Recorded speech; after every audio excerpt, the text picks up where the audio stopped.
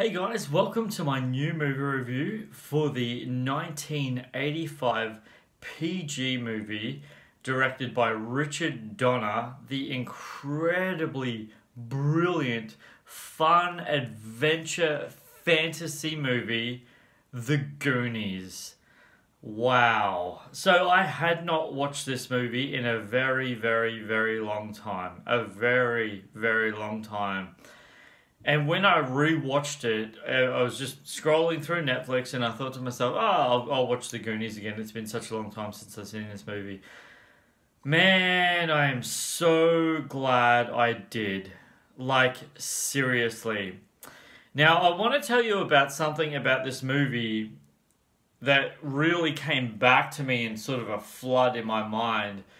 I remember watching this movie and watching the character John Mayutskak, I think that's how you say his last name, sorry if I'm butchering that, who plays the character of Sloth.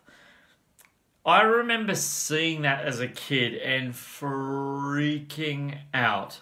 I'll never ever forget.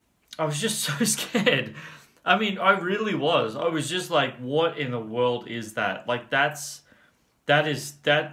one scary looking person. And not only, and when you first meet that character, he's actually sitting down, so you don't even see the real him until he actually stands up. And man, that he is a big dude. He's a ginormous man. Oh my gosh.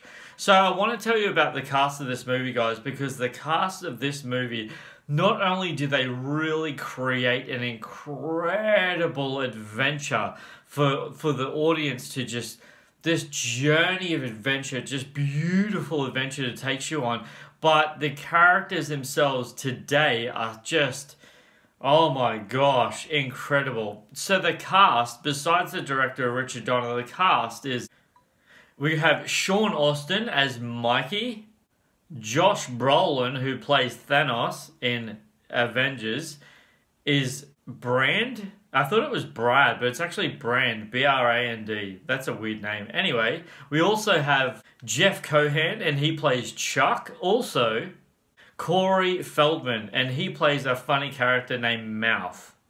And the really, really funny Jonathan Keng Kwan, I think that's how you say his name, and he plays Data. And the reason why he plays Data is, you'll see why in the movie. If you haven't seen The Goonies, which, why wouldn't you have seen The Goonies? Oh my gosh. Guys, this movie blew, oh man, what an, wow. Just wow. What an adventure, fun, thrill ride of a movie.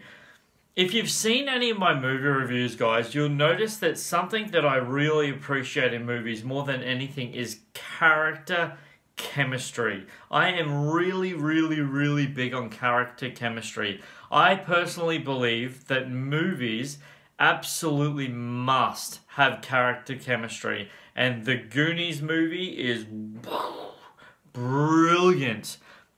I would almost say perfect in character chemistry, and I really mean that. And these guys now are adults, and they were kids. They were little kids when they filmed this movie, guys.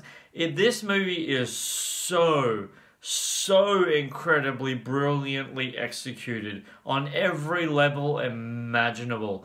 Honestly, guys, the biggest thing that I absolutely love about this movie is Mikey's mind. He just wants to find an adventure. He wants to go exploring. He wants to get so creative and find treasure and find this other world. And you know, his brain is like, you know, our parents have had their time. Now it's our time to live our adventure. And I tell you now, guys, it is absolutely incredible. I don't know why, but in the back of my mind as I was watching this movie, I thought to myself, I thought Steven Spielberg created this movie, but I was actually wrong. Steven Spielberg was actually one of the screenwriters of this movie, along with Christopher Columbus. Right? Right? That makes so much sense. I know you were thinking it, because so do I. Guys, this movie is This movie is timeless. This movie really is timeless. Now, this movie, in my personal opinion, is a movie that could never be remade, honestly. It couldn't be remade because the cast that they used back then was so perfectly intertwined. It was just so incredibly done. And I tell you now what, guys, the character who plays Chuck, man, far out. What an incredibly brilliant actor. So funny. Now, I want to tell you something about the house that actually is in this movie. Interestingly enough, the house that is in this movie actually got sold many years ago because the real life people who actually live there in the house, they actually were sick and tired of people going up to the stone, the rock or the stone or whatever it is that Chuck stands on, and literally doing the shake, lifting his belly up and doing the shake, because people are like, no, we're over this. Too many people do it too often, because people watch this movie and they're like, we're going to go there, we're going to find this house, and we're going to do it. And true story, the actual owners who own the house, they sold up. They just went, nah, we're over it, we're sick of this. This is too much, this is getting too far.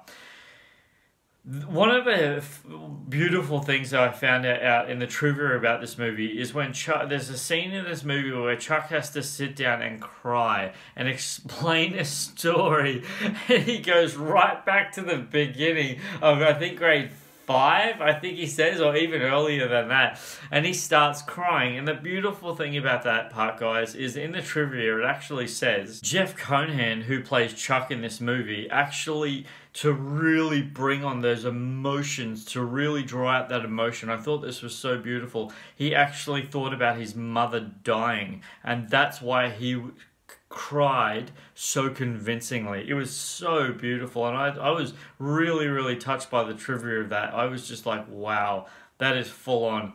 Now, this is a really sucky piece of trivia about this movie that I was like, when I read this, I was like, wow, man, I couldn't even imagine how annoyed you'd be about that. Far out. So apparently, the literal map that they used for the movie got given to someone as a gift, right? And someone was going through the person who was going through all the piles of paper or whatever found the map, and they thought it was just something stupid, and it went in the bin. Yeah, it got completely thrown out. So the map, the authentic map that was used in this film, is gone. That sucks so bad. When I read that, I was like, what a kick in the guts, man. Imagine being like knowing that. You know what I mean? Like, what? That's so sucky. Guys, if you have not seen the Goonies, one of the things that blew my mind, and I thought this was really funny, is right at the end of the movie, there is a ginormous ship.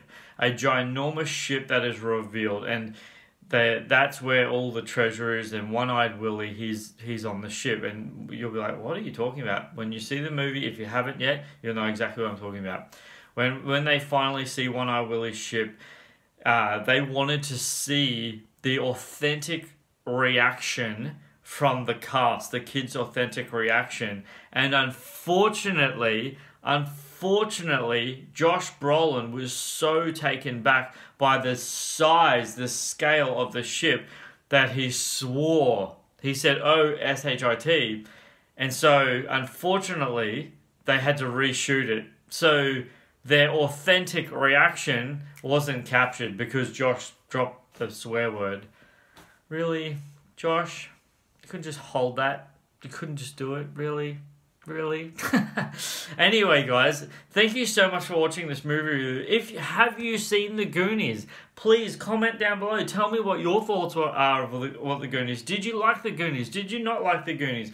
Well, tell me what your thoughts are. Please leave a like on this YouTube channel. I really do appreciate that. And if you haven't, please subscribe already. Click the bell and you'll get notified every time I drop something. And until my next review, please take care of yourselves and one another. Thanks, guys. See you then. Bye.